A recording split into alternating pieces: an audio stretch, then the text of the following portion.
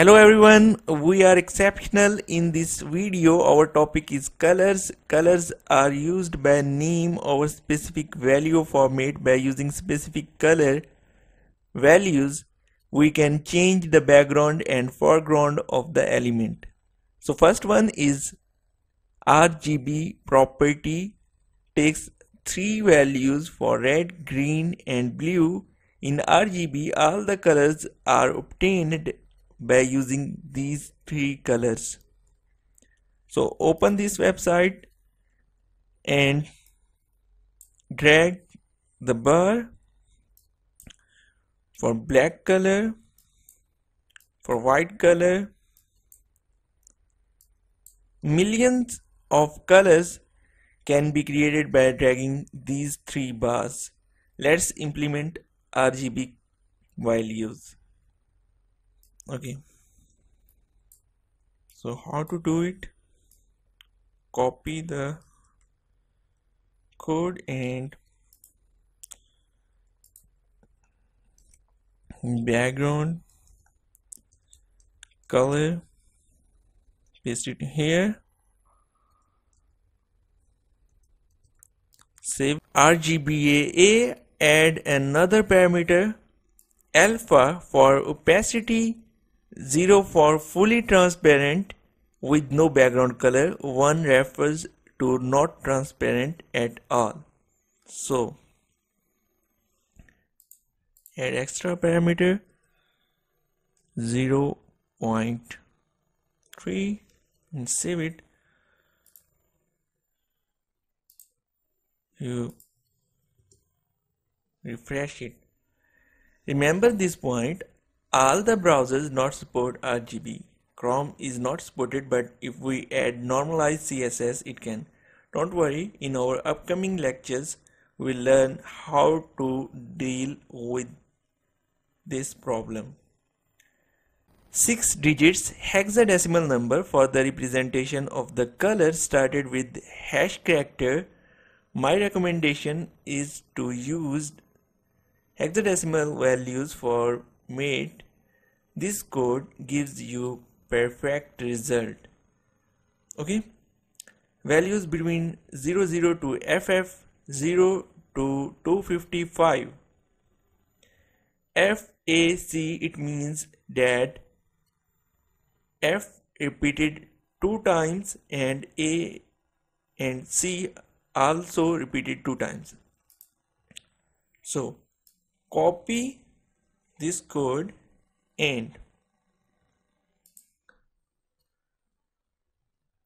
paste it here. So look at here.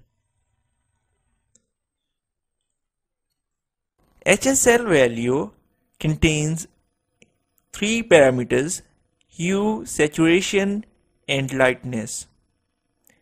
Hue is the color on the color wheel.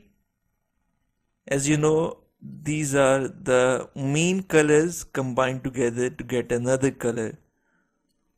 Saturation means intensity of a color. In simple word, strength of a color. The lightness of a color refers to how much light you want to give the color. Okay, look at here. If I change the value with 100, saturation, intensity,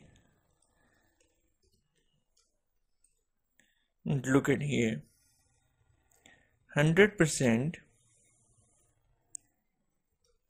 save it and change the lightness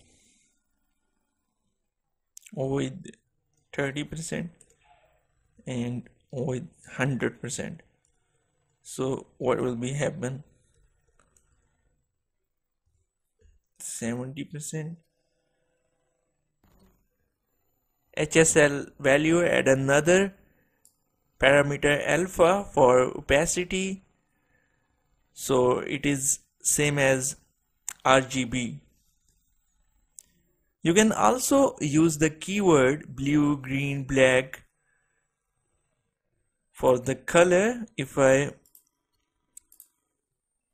use the name like blue and save it. So look at here.